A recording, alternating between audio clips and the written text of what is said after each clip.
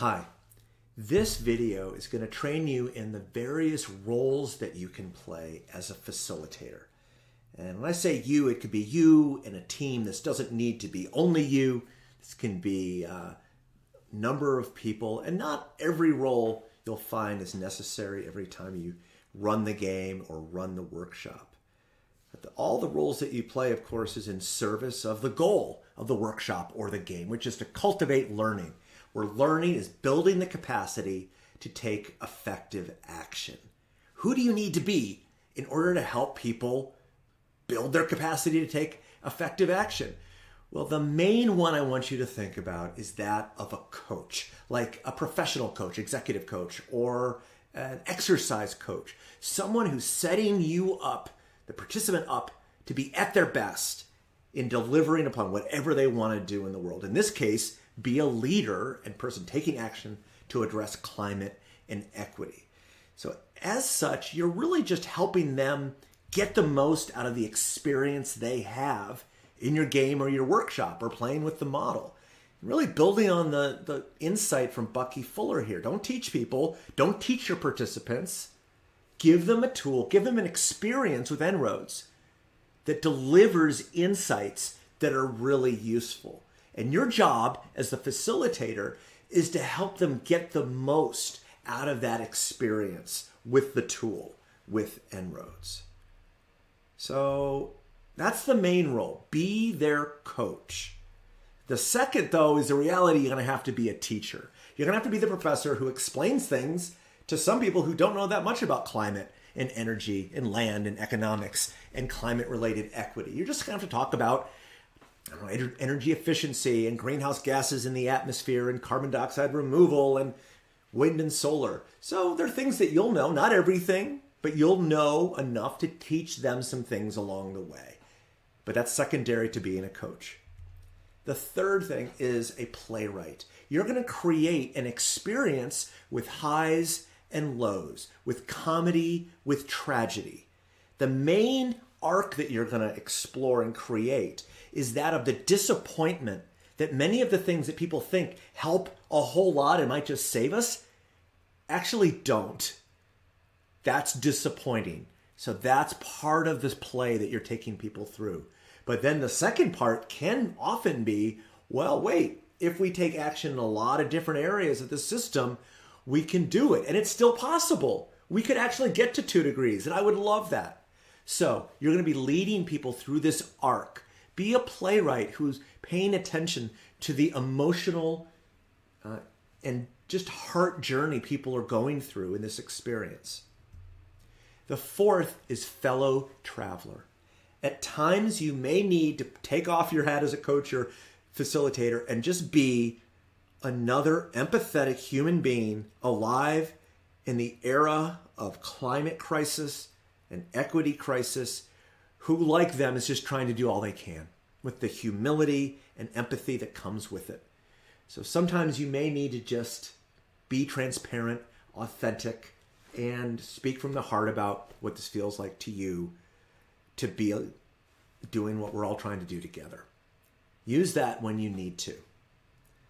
Other roles that you may play, but mostly want to minimize. You're not there to give them En-ROADS, to give them software, to explain about models in particular. Software and models and this game or the workshop, they're all a means to another end. You want to be talking about what we're all going to do about climate and climate-related equity. Don't get pulled into the tech stuff too much. It's a means, not an end. The other is don't be an advocate if you can. Now, mind you, the world needs advocates. Your job is to cultivate people in the game or the workshop finding their voice as an advocate. And they don't often get a chance. This is their chance to practice. So if you find yourself personally disagreeing with someone in the session, don't counter them right away. Create the space for someone to practice and find their voice in disagreeing with someone in the room if you think that's what's appropriate.